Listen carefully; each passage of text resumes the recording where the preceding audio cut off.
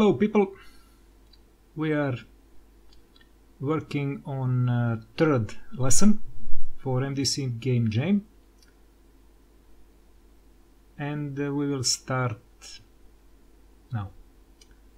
Go to scene, we'll create one new scene, and this will be 2D scene.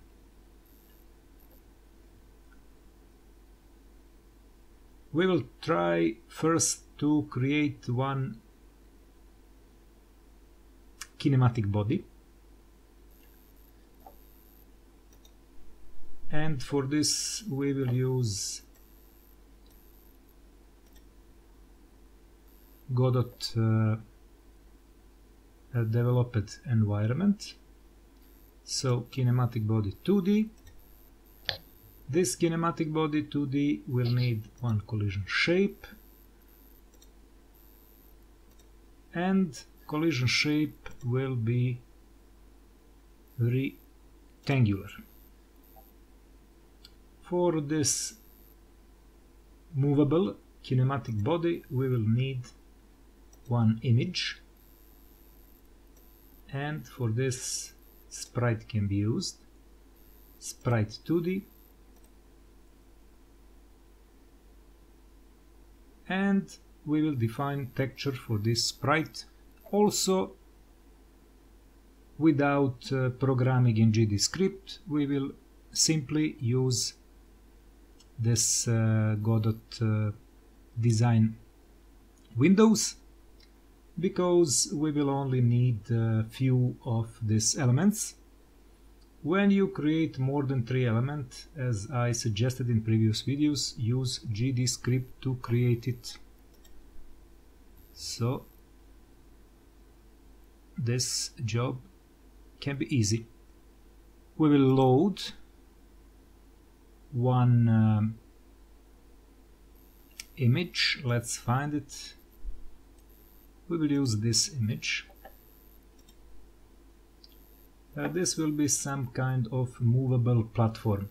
Now when we have all of this selected, I am using middle mouse button just to zoom it and to see what we have here. This is collision shape. We will put it down there. So just drag and drop it, and with a click of the mouse you can set collision shape to be exact with this image.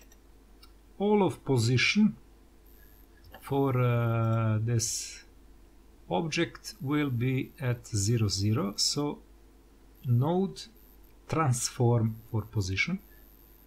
For sprite also we will use node 2D transform position 0, 0, and for collision shape transform need to be 0, 0. After that we have one main node kinematic body and 2 added to it, so we can make sure that object children are not selectable. What will we get with this? We will get changing of position for all elements will be together. Now kinematic body is 9649 position, and sprite is at 0, 0, collision shape 0, 0, which means with parent node we move all other nodes. When we finished all of this, this will be reset position to 0, 0. For now you can put it wherever you want on the screen. I will put it somewhere in the middle of the left side. And now let's add one script, GDScript, for kinematic body 2D. Just click here on attack, a new attach node script, and we will use a template. So let's use default template, but if you are familiar with GDScript you can use empty without any code or without comment. This is no comment script, we will use default. and this default script have some code. Why? Because we use kinematic body as name. So what can we do? We can go back to this, or we can just use clear script here, and we will detach script.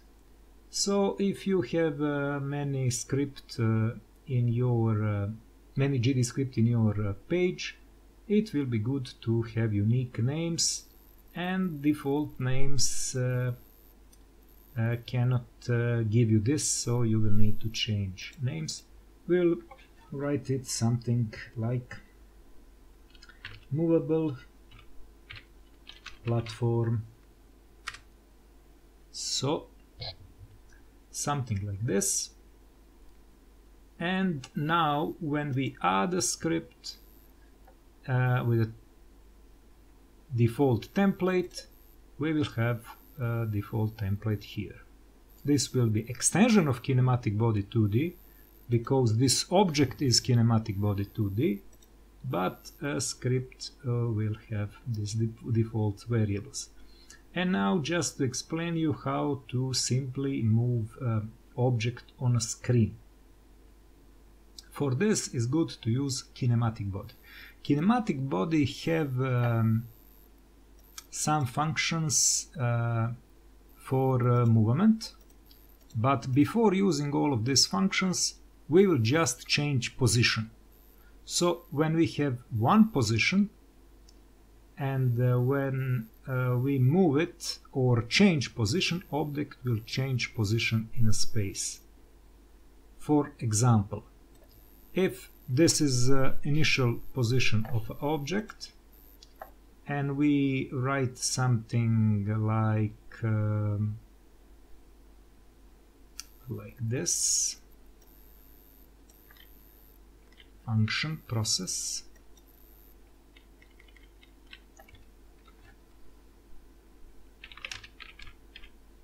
so we will use input is action pressed, means if some key is used. So let's use some key, simple key. This is for cancel, this is for down, and etc, etc.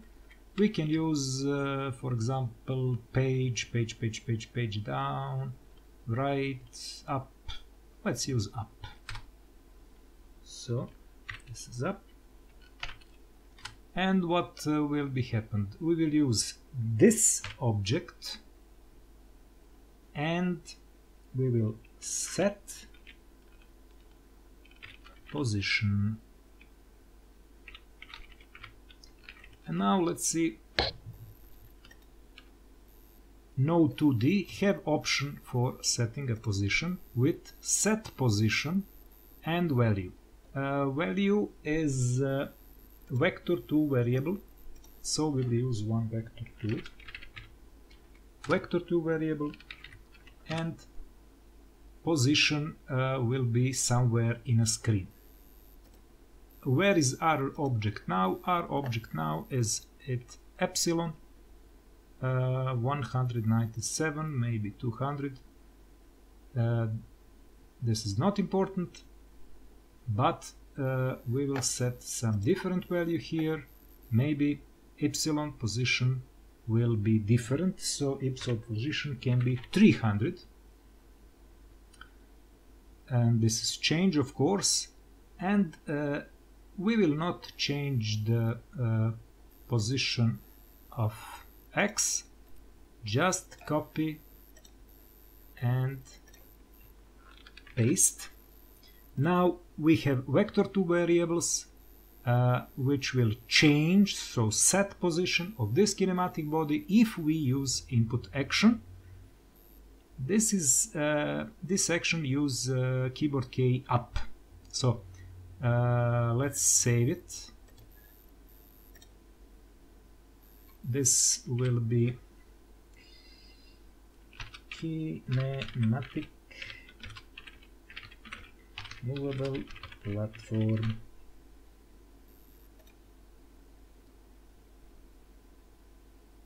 and now we on a screen have this visual scene. And what is happened? If we click this key, we say up, he go down. But as you see, we have movement. So if we use up, we can change position to somewhere up. Let's say 100. And let's see if we click, this object is moving up. This is one of the simplest way to change position of an object on a screen. So how to move it? One of options is to use set position. With the set position is one other method. This method get position. With a set position we defined value like a setter, and getter is get position, so we get position of an object. What is example for this? Let's say we have some variable. For example, we have some variable, and this variable will be some position variable. So variable will be position, and this can be initial variable. So we will set it as on already. And the position will be after using method get position. So after using method of get position, but from what? From some object. We can just use dot for initial object. So dot get position will be syntax for this, and we will have position. To see if this is functional, we can just use print command to see if this is right position. We will see in output window this position, and we need to see if this position is x and epsilon as are written here. So let's start it and look in output window.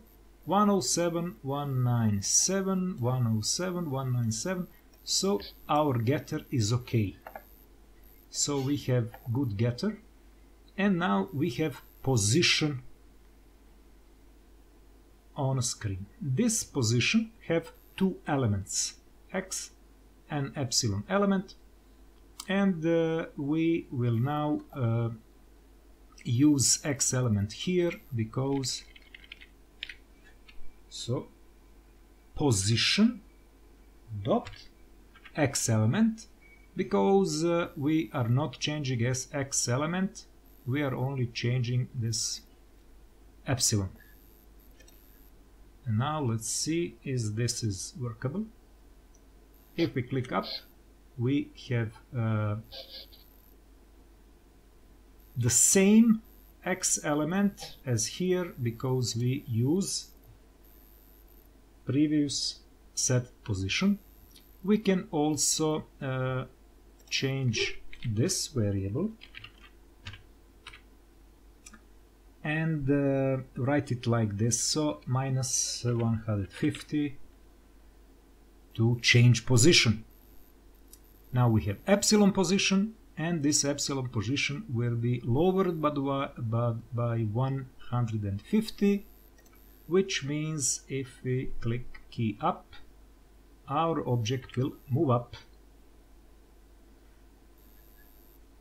Okay, this is one other options to move object. Sometimes you want to move objects toward position. Toward position, which means object will change position over time. We have here this delta time. We can use it. Also, we have function process and this process repeats itself in a delta time. Let's create one other variable. This variable will have initial value 0, and here this value will be increased over time, and also this value will be printed on a screen if only if this value is lower by some amount, let's say 150.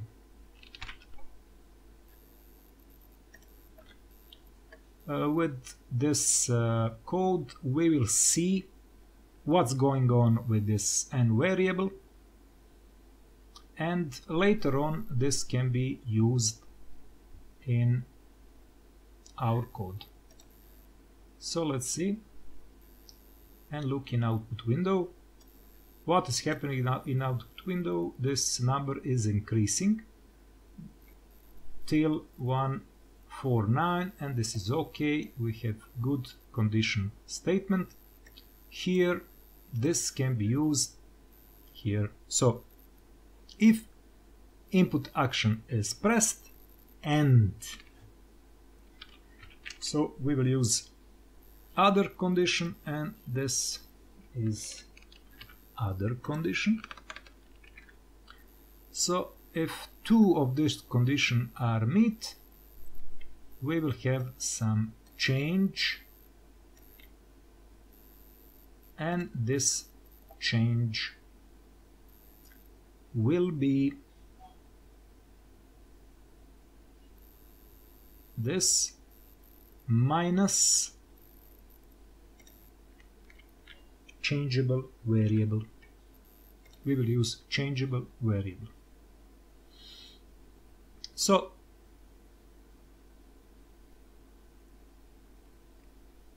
maybe it will be good to add a print, but let's try with it.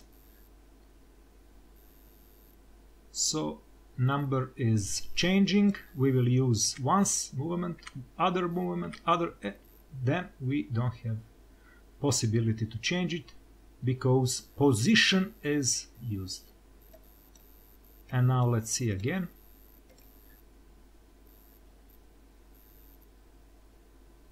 One, two, three, four, 5, 6, 7, 8, 9, 10. But whatever we click, this will come to this variable and don't move. Now we don't need this input. We will only use simple condition, and on a screen we will see constant movement. As I say, this is only one of solution. If you want slower movement, you will change this number, and your object will move a little bit slowly. This variable can be export variable, so you can change on already variable to export variable. And now when you create your game in export variable, you can work on initial value. Initial value is only good to change initial position, because as I say, I'm not all-knowing game programmer or whatever. Initial position can be changed. We can change it to 50 example, and let's see now.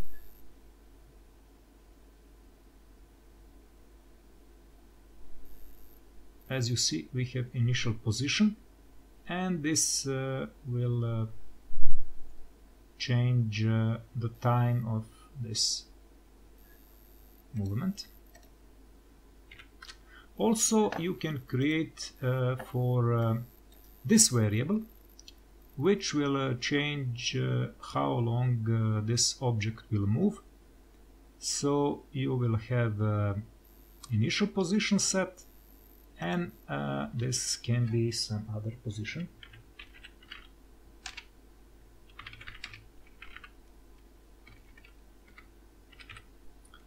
Also, this can be changed, but this is just for example. I will not do it here.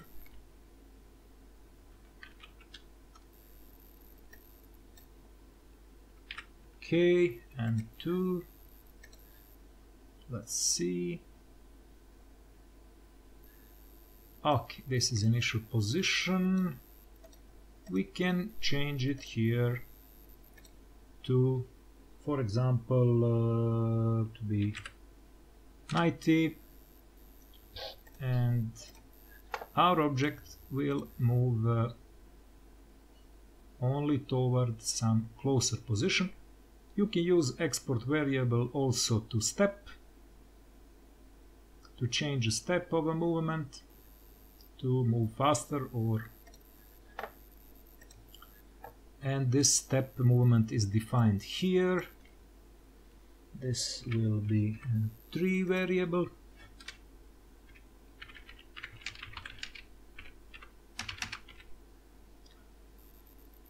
Okay, and now I think everything is initial position towards this. This will be step. Okay, and let's see. This look good. Little bit fast, but look good. Our initial position is set here on export. We will use default variable. Okay, this is a simple way to have some movement. If you decide to create an object to move on some action or after some action,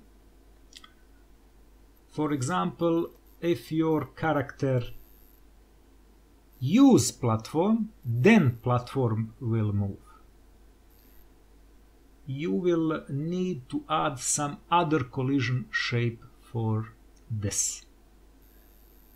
So let's use another collision shape, and this collision shape will be also here, and also will be rectangular, and this rectangular shape will be when you adding some of elements like this, it will be good to reset positions, all positions, to initial, and then try to change some elements. So initial position, and we need to add this, but not to move other, and this will be added somewhere here. So if some kind of collision is happening here, we don't need exact precision now,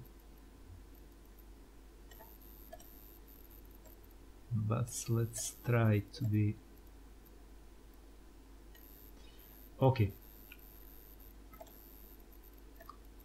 This can be maybe like this. So this collision shape will be some initial collision shape. So when we have collision on this shape, object will move, which means this object will not move because we will have some other variable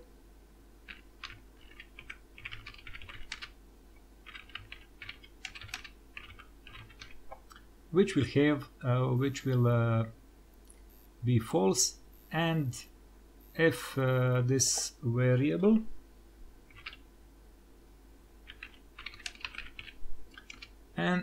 variable is true, when we write the name of variable, this is exactly the same as we say this.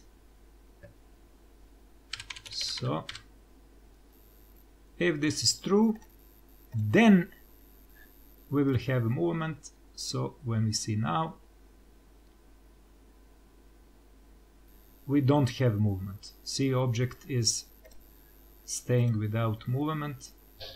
Let me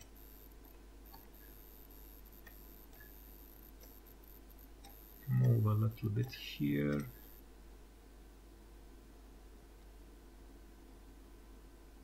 Object is on a screen without movement. Only if this variable is true, so if we have some collision,